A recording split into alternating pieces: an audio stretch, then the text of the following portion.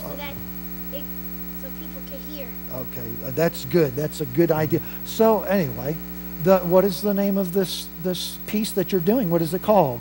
Unfinished Symphony. It was written by Franz Schubert, and he would have finished it if he wouldn't have died at the age of 31. Oh, really? That's why it's the Unfinished Symphony. Yep. I didn't know that. What year was that?